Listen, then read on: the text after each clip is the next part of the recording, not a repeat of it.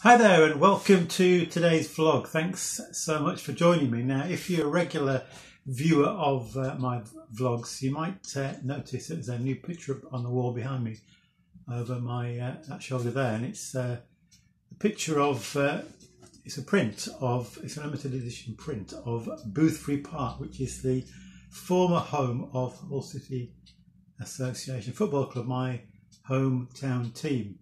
And as we've been continuing to do some sorting out, I came across that picture, which is now put up in my study, but also three season ticket cards for the time when I was a season ticket holder there.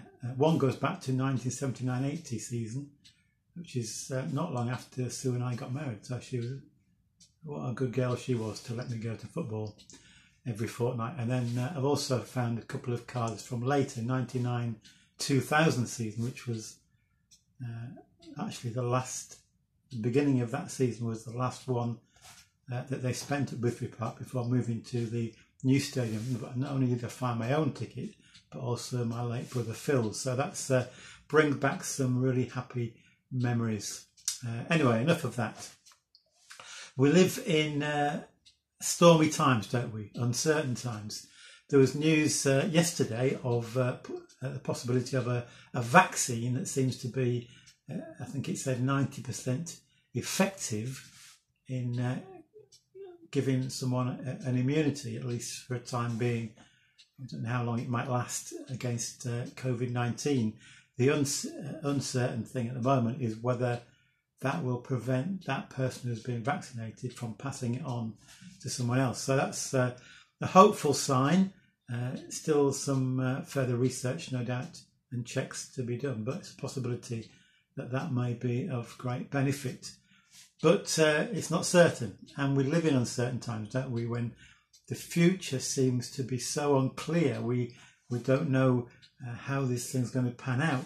If you remember, right back in March when we went into the first lockdown, and then after a few months the rate of passing it on had dropped. The number of people in hospital, the number of people with the virus, everything had dropped, and we thought maybe we're getting somewhere, and then it all reared its ugly head again and we're back in lockdown again. So, and I think a lot of people really coped with the first lockdown, and it was unusual, and perhaps we were just really determined. But now a lot of people are tired, and I must admit that for those who are working on the front line in the health service, in the care services and other areas, they must be really, really worn out. We need to pray for them and support them in whatever way we can.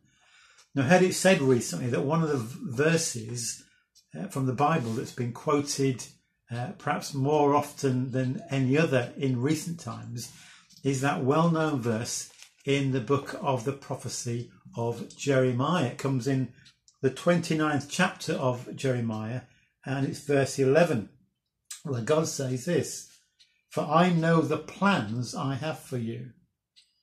They are plans for good and not for disaster, to give you a future and a hope." Sue and I were out walking on Sunday, and we came to this certain place, and there's this big building, and it looked a bit ramshackled. And as we just stood there looking, this elderly gentleman came towards us. Apparently he lives there, and he was saying that the property had been vandalised by some young people, and he was bemoaning the state of society, and he's saying, you know, what hope is there for the future? And I was trying to encourage him a little bit. We need to pray that good will happen and not bad, and he seemed to be quite doubtful about that. If we lose hope, you know, we're in a bad place, aren't we? But this verse is quoted because of the encouragement it gives that whatever's happening, whatever things seem, God has a plan for the future. God offers us hope. And that verse that's probably why it's quoted often these days. But one of the things we sometimes don't pick up or don't focus on is the context in which the verse appears in Jeremiah. This comes at a time when the people of Israel are in exile. They've been forcibly removed from their homeland and taken to a foreign land. And so you can imagine that they're really struggling. And there's a bit of a battle going on between Jeremiah, who's God's prophet, and other prophets who are what we might call false prophets. They're proclaiming words that are not from God. And so one particular prophet is a man called Hananiah. And Hananiah prophesies that, don't worry everybody, all this problem we're in now, it'll soon be over. We'll be able to return back to our homeland, to Jerusalem, and everything will be fine. The treasures will be returned, the people will be returned. So don't worry about it. Let's just hang on for a moment. Don't bother about where you are. We'll be back soon. And Jeremiah listens to this and he says, well, that's wonderful.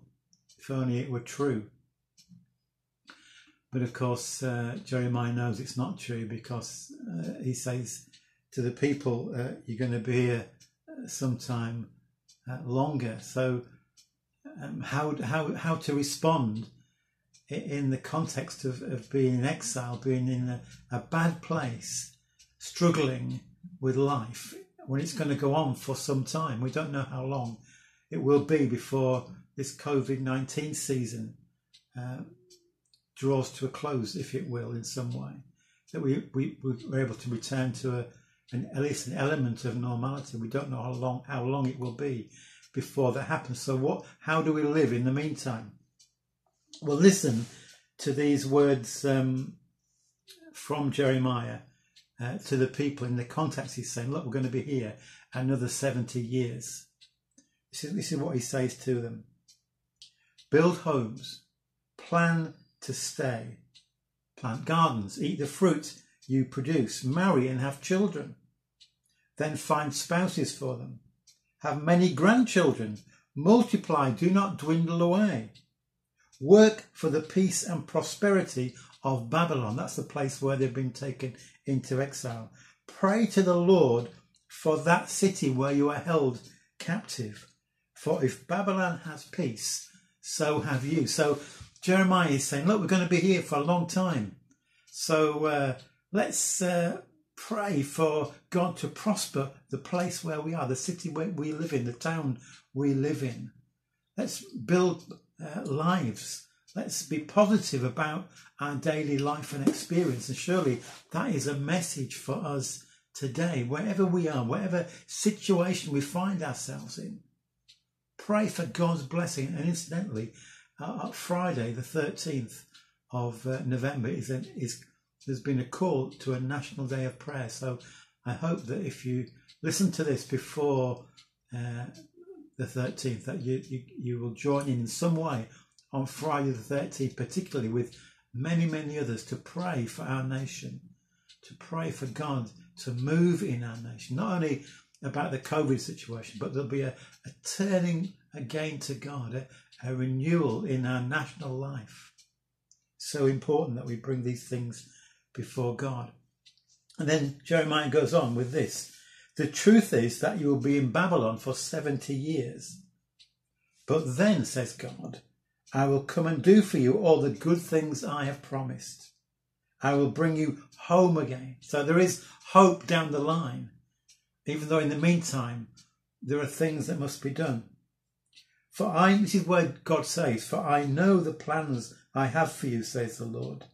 They are plans for good and not disaster, to give you a future and a hope. In those days, when you pray, I will listen. So as we come to God in prayer, as we pray for our nation, for our families, for our communities, God hears our prayer. He says, if you look for me in earnest, you will find me when you seek me. I will be found by you, says the Lord. So we're called to pray for our nation. We're called to pray that God will prosper our nation, our communities, our towns, our cities, our villages, our streets, the streets where we live. And we're called to do what we can to be a blessing to those around us. So yes, we're in tough times. We're in uncertain times in many ways. But God is in the midst. God has a plan and a purpose for my life, for your life, for our nation's life. And we are called to be a people of prayer. We're called to seek God, to draw near to him, to walk in his way. Let's pray together. God, we thank you that we are not left adrift. We thank you that in the midst of uncertain times, we have a certainty in your love and faithfulness. We pray that we may be truly people of prayer, people of faith, people who seek blessing for our communities. Lord, draw us near to yourself. Help us to live as those who trust in you. For we ask it in Jesus' name. Amen. So God bless you. Thank you so much for listening today.